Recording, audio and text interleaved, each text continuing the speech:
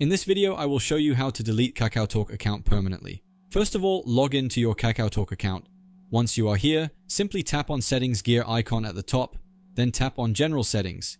Now in the Settings, tap on Privacy. Then tap on Manage My Personal Info. After that, tap on this Unregister from Kakaotalk option. Now here tap on this circle to mark it as tick and tap on Unregister from Kakaotalk option. Then tap on Unregister. In order to delete your Kakaotalk account, it's mandatory to unregister it from Kakaotalk first. And this is the process to unregister your account, but right now it says that due to some issues within the app, you have to try it later. So come back within 48 to 72 hours and through the same process you can unregister your account.